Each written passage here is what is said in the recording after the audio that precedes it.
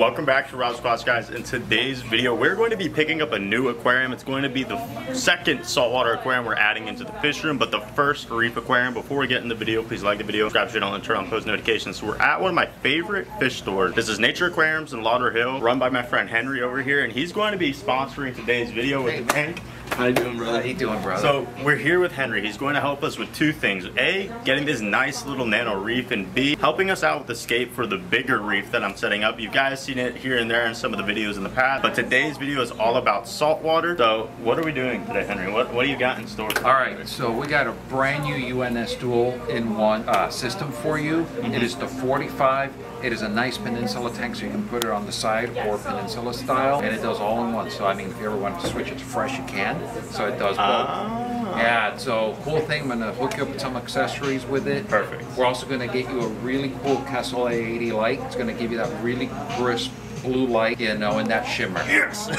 So you've seen it in our aquariums here. We love that shimmer. It looks just like if you're snorkeling underwater. They're really cool, and we're gonna help you also do a fishless cycle on that. Perfect. Well, before we get into that, I think I want to run around the store for a little bit because there's been a lot of changes since the last time I've been here, guys. I already see the plant section. He's got these super sick paludariums set up with these plants. I'll bring you guys through the store real quick before we get into that. And over here is some of the rocks that we're going to be using the scaping station to set up. Now, I've got like a whole mix of rocks right here. We're gonna get into it in a second. One of Robbie's socks made it into here. I don't really know how or why, but we got a lot of pieces of rock. They've all been used in tanks before. We got some rocks that are like a little shelving unit, and we've got others that are like arches. Now, I'm already thinking this would be perfect for the little peninsula tank. How I orientate it, I'm not too sure quite yet, but we're going to be doing a fishless cycle, so we'll not have any fish in it for a little while. But we've also got some bigger rocks for that other tank that we could split up and use. Actually, this is a flat bottom piece, so this will be a perfect little piece for that tank. All the tanks will be having sand. But now I showed you some of the rocks. Let's get into some of these tanks. This paludarium setup he's got right here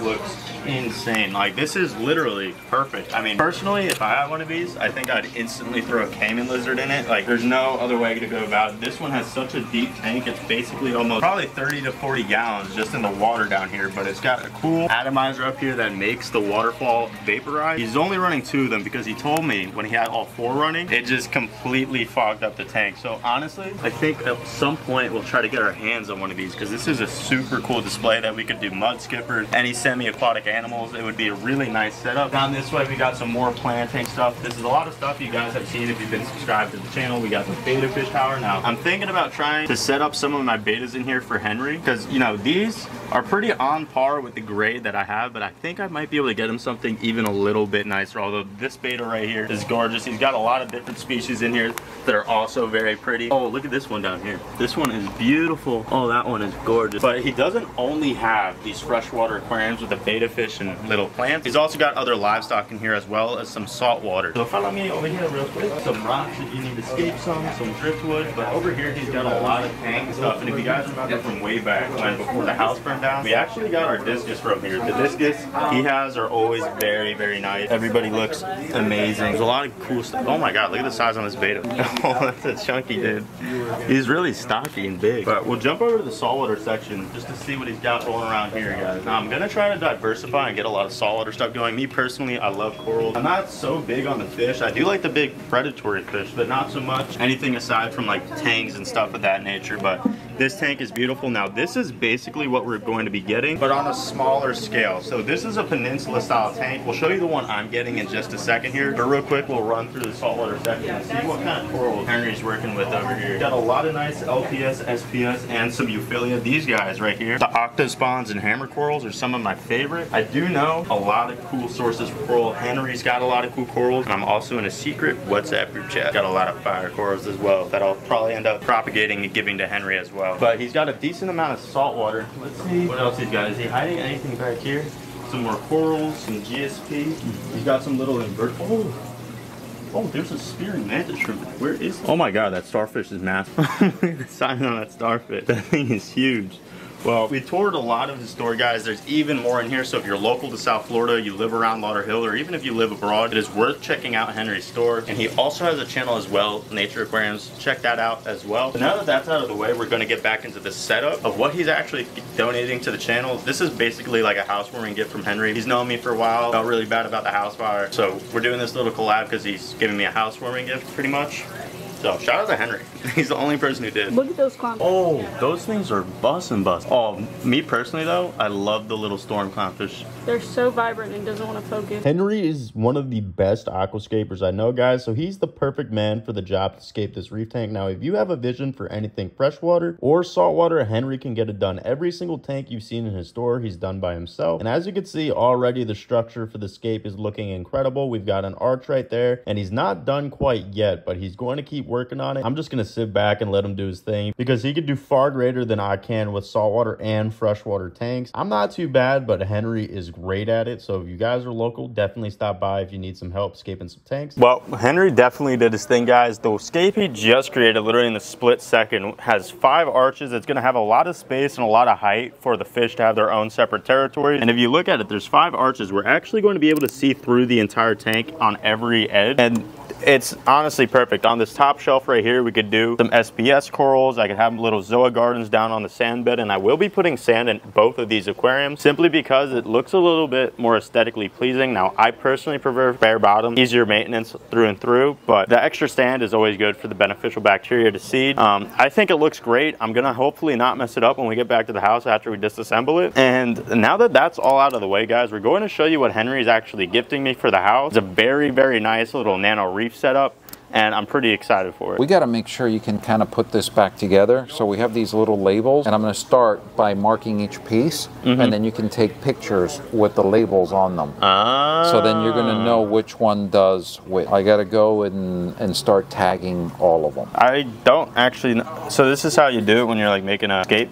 Yeah, this is how. So what I'm going to tag is every piece, and I'm going to get some tape as well. Then you're going to go and take your pictures like that, and you'll be able to see how each tag is on there. Okay. So by doing that, then we know which one belongs where. Smart, very smart. Yeah, because that way I'm not going to mess it up back at the house. We'll be able to get it exactly like this. So I'm going to also get some RDI resin from Henry here at the store so I could start making some RO water and get some salt and get that mixed up in both the tank. And then that way we'll be able to get these things fired up and moving today. What we got here for you, we've labeled every piece, right? You see A, B, C, D, and we're going to have you take with your phone pictures from above so you can see the angles of it. And as we take them apart and put them into the new box, I'm going to go and take care and actually tape up each tag to it.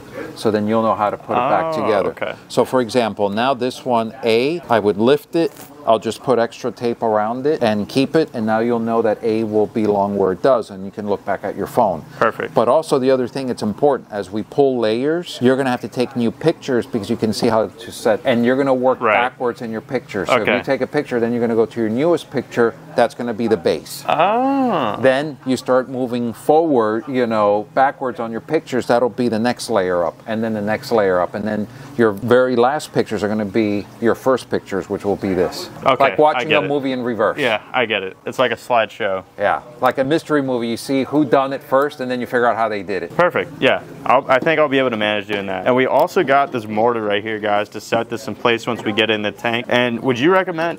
Honestly, yeah, I'd probably do this before I put sand in so that the rocks aren't sitting on sand. Because if you don't, then what could happen is the flow washes the sand out from under the structure and you have the whole thing collapse.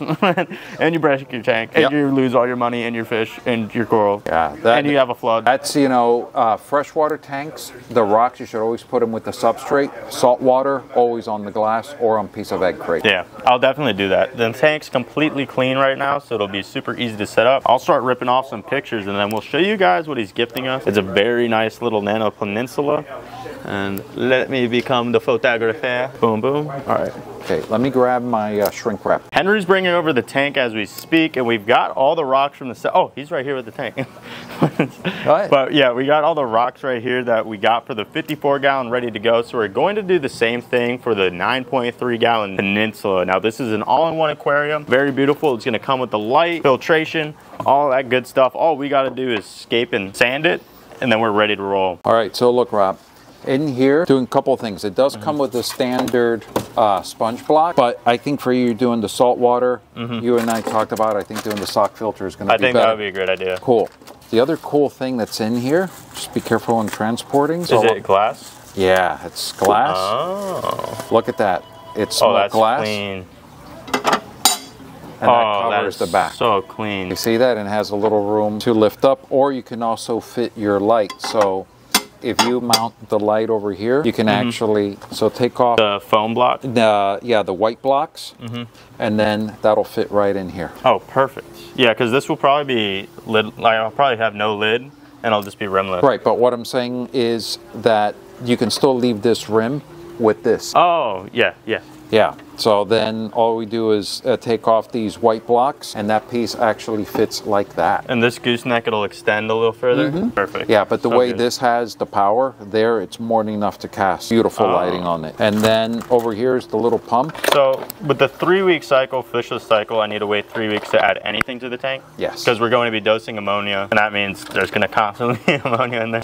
Yeah, and then here you adjust the flow plus or minus. So I think this is a saltwater tank. I would run it full wide open. That's what I was thinking. Yep. So yeah, so the fishless cycling, instead of you having to worry about doing water changes and stuff, you know, to try and not kill the fish because high nitrite, you're just going to keep adding ammonia, keep it between 1 to 3 ppm. That's the magic word. I'm going to hook you up with that. I'm going to get you a bottle of ammonia. I'm going to get you the bottle of the bacteria. You can do both things on both tanks. And it's one of the, other than adding evaporative water, you can concentrate on doing work, you know, and not have to worry about killing anybody. Once a tank finishes cycle, one morning you wake up, you test it, 0 ammonia, 0 nitrite. Go start adding some fish. And I do the ammonia every day?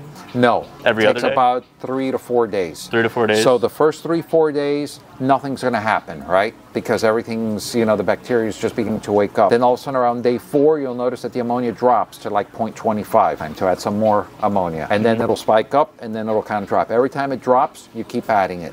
And then you're going to see your nitrite hit. So I should be testing every day? Every 2-3 days. Every 2-3 days. Every 2-3 days dose, every 2-3 days test. And then if you see that the ammonia is kind of high because the bacteria is still taking their sweet time, then you back off. What's nice is with this rock, this white rock that's not the purple rock, it actually cycles faster than the purple stuff. How come?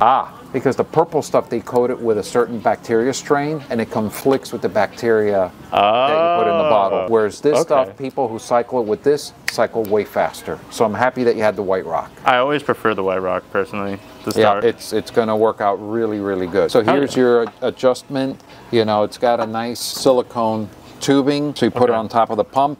This goes right through it. This little slit over here, that's your emergency overflow. So in case something were to happen, this gets clogged up, water will keep flowing over here and to it'll prevent still feed the tank. pump? Perfect. Yeah, that's why they put it on that side. It's got an adjustable middle chamber. And then these are the bio block. Okay, and this is what holds bacteria, helps you hold more bacteria. Put it at the bottom, and you pretty much set and forget. Perfect. Awesome. Yeah, this is going to be awesome. The sand, I won't even need more media than that with all the sand and the rocks in there. No, you're just going to need, yes, you're going to be perfect. This will be great. Oh, yeah. I'm excited. So now we got to figure out on the scape. Let me kind of put everything away. I'm going to set up a mock setup here on the table, and then we're going to go and scape something. I've got a lot of flat pieces still that would work good. Yep. So we're going to go work on that. I want to see what you got. All right, perfect. And in about 2 seconds, Henry's already got the scape. Guys, if you're in the area and you need help scaping a freshwater or saltwater tank, Henry is the man for that. He literally did this in 0.2 seconds. He gave us this really nice piece of rock right here, and it's got the height, it's got the surface area for us to plant corals and fish to hide and move around and get away from each other. Now, it is a 9.3 gallon saltwater tank. There will not be enough, like a lot of fish. It's probably mostly going to be like 1 clownfish, maybe a couple utility fish, and that's basically it, aside from a lot of coral. Because realistically, I love saltwater for the corals, to be honest. Unless I have like a saltwater pond, I'm pretty much not going to be getting too crazy with the fish. Pretty much just going to be like maybe a goby, maybe a wrasse, and a clownfish in each of these tanks. Even the 54 gallon will just be a couple tangs and whatnot. But this scape right here is perfect. Great height, great space, a lot of space we could utilize, and it's very, very simple. There's a couple plugs right here that we could even throw corals in. Now, these were rods for scaping, so you could stick rods in and have it secured even greater. But the way it is right now, this is incredible. Very good, very good. I appreciate it, Henry. You do great work. You do great work. Thank you, thank you. Thank you very much. Well, we're pretty much ready to go, guys. Pack everything up and get it in the truck and bring it back to the house. We're gonna set everything up in the fish room. Hopefully I don't mess it up. Let me remember to take a picture real quick. I mean, this one right here, I don't think I could mess this up. It's literally too raw. Well, we'll see if I mess it up when we get back to that. But thank you again, Henry. This is amazing. Cool. Now we gotta get you set up with the ammonia and the bacteria. Right, we do need to do that because otherwise this fishless cycle isn't gonna work. So what are we doing over here, Henry? Explain this to me. I've never done a fishless cycle before. All right, so I used a lot of products before. We've done the whole store fishless cycling. We did it at our old store 10 years ago before they sold ammonia in a bottle. I used to buy lab grade ammonia and actually for customers, I used to put it in like little Ziploc bag. Yeah. You know, I wasn't drug dealing. I was just dealing ammonia. Little local drug dealer. I was a fish pea drug dealer. You know, but that's how we got people going onto this. And nowadays they do have the products. I really like the Brightwell products from Chris Brightwell. At least I buy direct from them. So the bacteria that you're getting this was bottled the day before they FedEx it to us. Oh, so it's fresh. Super fresh. So they make two products, and everybody's been using in the reefing community Microbacter 7. This is like the staple. Everybody goes, all the guys who grow corals, coral farms, they dump this, you know, every week. This guy over here, it's just used for starting tanks. It's like starter fluid for a car, and it's 15 times concentrated. Oh, wow. And this has ammonia, but it has ammonia plus a little bit of phosphate, plus a little bit of nitrate, plus a couple other trace elements that the bacteria feeds upon. Because you're making synthetic seawater, right? Super clean RODI water. There's nothing in it. There's nothing in it. And what happened, Brightwell figured out, is that the tanks were stalling, and that's why it gave fishless cycling a bad name. The bacteria didn't have enough of the dirt that you normally would have with feeding and with everything else. So I could get the dirt by putting an octopus in the tank. Yeah, right? We can talk about it. Yeah, we'll get you an inflatable one. Oh, well. Maybe. And so what this does here, the quick cycle, is the fish pee plus a couple of things to feed the bacteria and to make it more hospitable for it to grow. And I'm going to write it all down for you. I have a little prescription pad. And then you're going to be adding the bacteria every week. You're going to be adding this every 2 to 3 days or as needed. And then all of a sudden one day you're going to wake up and you're going to see the nitrites are at 0, the ammonia's at 0. Usually what I recommend is give another dose of ammonia to simulate like you're putting in 5-6 fish in there. Oh, like a heavy dose? No, same dosage. Same dose? But it basically getting that ammonia up to 3 ppm within an hour, it should drop to 1 ppm. Within a couple more hours, it should be down to 0. If it does that, then it means now whatever fish you put in, you won't have any spikes. And it would just be smooth sailing. It would be like this would have been rock that was cured out of the ocean, except you're not putting any critters, you're not bringing any egg, you're not bringing any, aptasia or anything else, because you're working with nice, clean stuff. And by the way, you have really nice, clean rock, Yeah, that rock will be money. Man. Nothing like a fresh start. Yeah, nothing like a fresh start. So that's what I'm doing. I'm getting you an extra large size because you're going to need it for both tanks. Is it cool if I leave the light off during this process? That's best advice. I was thinking about it. Yeah, just only turn it on for shoots and for viewing it, but leave it off because nothing good's going to happen. It's just going to grow algae. And it's going to compete with the bacteria. Yeah. Excellent point. Big brain, big brain. So yeah, so this is all you're going to need. I'm going to write it down. I'm going to write down a prescription for the little 9-gallon and for your 70-some gallon tank. Perfect. That's awesome. Cool. Thank you. Awesome. We'll get to it. And do you have DI resin? Yes, I do. How much do you need? Will this be good for a canister? Yes. Okay, this is all I need then. Yeah, that will fill that, and then I have it in bulk, so if you ever need it in the future, I'll hook you up with the bulk bags. Perfect. But at least that'll get you going right now. Yeah, this will get us started in the right direction. All right, Rob. So this is the 9-gallon tank. You're going to start off with 2 caps every week of the bacteria, and then 25 drops of the ammonia. Make sure you keep it between 1 to 3 ppm. Okay. And then the 70-gallon, 18 caps of the bacteria every week, and then you're going to keep 1 to 3 ppm by putting 2.5 caps of the ammonia. Perfect. So want to also give you this so you can keep track of where your ammonia, your nitrite is. Okay. Now, last thing, so UNS kind of helped co-sponsored this, so they helped out with the tank.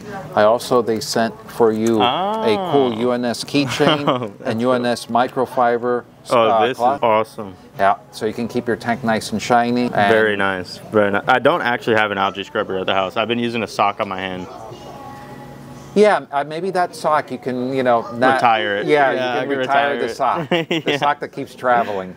Yeah, I'll use this instead for sure, because microfiber, guys, is also really good for the glass. It's not gonna scratch it at all, so it'll be perfect. So you can keep it nice, especially before you do your shoots, get rid of some of that glare and keep it real nice. Perfect, thank you. All right, so I'm gonna put all this in a bag, dude, and I can't wait to see the video. Yep, it'll be up soon. And so now, guys, I got both tanks completely scaped and set up, ready to go. So we've got the 9.3 gallon right behind me. The desk is a mess because I've been doing a lot. There's actually some beta fish laying around on this desk as well. But if you look into the 9.3 gallon Peninsula, I didn't actually end up getting the scape correct like we did before, but I do kind of like how this scape is set up right now, because I feel like it's lower sitting, so I could actually put more stuff in it. The way we had it before, it would have actually ran into the pump right here. And what I really like about the Kessel Light Henry gave us is, guys, I could just completely adjust it just by turning this little nozzle right here. So it's gonna be super easy for me to adjust. I really do enjoy it. Camera girl is fuming right now. She's trying to sleep, but the grind doesn't stop. But the 54 gallon tank is looking incredible right now, guys, with the scape in it. I don't know how I feel about this rock. However, we do have 2 lights for this tank sitting right here. Now, everything you see, guys, it seems like I'm spending a lot of money. I still am, but not as much as I could be. I've also got a 5-stage RDI. The only reason these tanks aren't filled up all the way right now is because that RDI unit is reading at 53 parts per million after the water has ran through all the filters, and that's no good. That's no good. You need to read 0. And that's because I get everything off of Facebook Marketplace. That system, that filter I was just telling you about, 50 bucks. This tank you just saw, the 54 gallon, I got this for a steal for 200 bucks off of Facebook Marketplace. I got everything you see right here, as well as down here with the tank stand, sump, ATO, skimmer, and the pump, and all the electronics that run with it. I got all of this stuff right here for 200 bucks. So it looks like I spent a lot of money. Retail, this would have been like 2K, spent 200.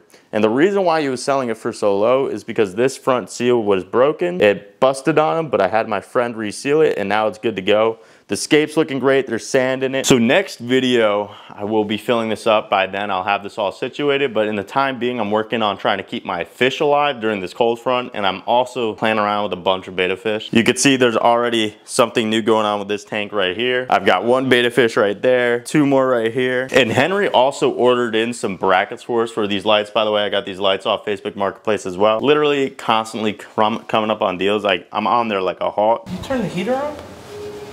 Did I turn the heater on? I'm asking a question. It's actually funny you mentioned it, because I was just about to talk about that, guys. Because it's so cold, I turned the heater up to 74 degrees, so every tank in the house stays that temperature. Timmy just noticed, because also Robbie was telling me there's this funny smell to the house. Do you have anything to say about me trying to take care of my fish? You want a kiss? Hey, yo! I'm still here. But, yeah. Leave it like that, right? Because I do pay rent here. And you can buy a heater.